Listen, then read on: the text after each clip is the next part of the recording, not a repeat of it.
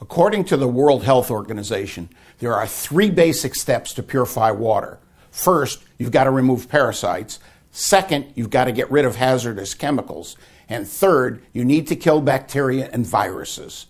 Removing parasites like Giardia and Cryptosporidium is no magic. This requires filtering down to 1 micron.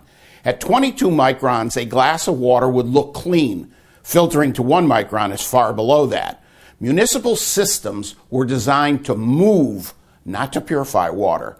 In Dallas, Texas, we process hundreds of millions of gallons of water per day.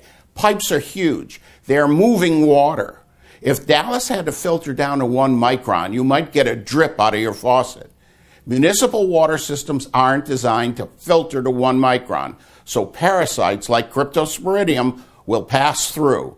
If your immune system is healthy, Crypto passes right through. If your immune system is compromised, Crypto can attack. It gives off the same symptoms as the flu, and worldwide, a significant percentage of flu deaths are actually Cryptosporidium. Filtering to 1 micron removes those parasites. All of global systems filter to 1 micron. To remove hazardous chemicals like heavy metals, such as lead, mercury, or insecticides, pesticides, radon, etc., most municipal systems use chemicals, flocculation, sand filtrations, and tanks of carbon, like swimming pool treatments. They do not remove all hazardous metals or chemicals. To significantly reduce or eliminate hazardous chemicals, you need 2 things, and this is not filtration. First, you need to absorb and adsorb those hazardous chemicals. You need to grab them. Second, you need retention time. To absorb and adsorb requires media that can grab and hold. But you also need a formula of different media working together. Global's proprietary formula removes hazardous chemicals better than any other. Next, we need retention time. Cities don't have retention time as they move water. Global always has the proper retention time to remove those elements beyond all EPA standards. To kill bacteria and viruses, municipal systems use chlorine. The World Health Organization for 30 years has been telling the world to stop using chlorine.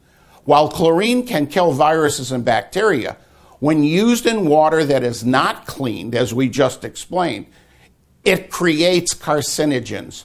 You drink the water today without getting sick, but it can kill you in the long run with cancer. A significant percentage of world deaths from cancer are from the water. Global uses ultraviolet to kill bacteria and viruses. So Global uses all 3 principles for purification in every water treatment system it builds. Filtration to 1 micron to remove parasites, adsorption and absorption to remove hazardous chemicals, and ultraviolet to kill bacteria and viruses, creating the best quality water in the world.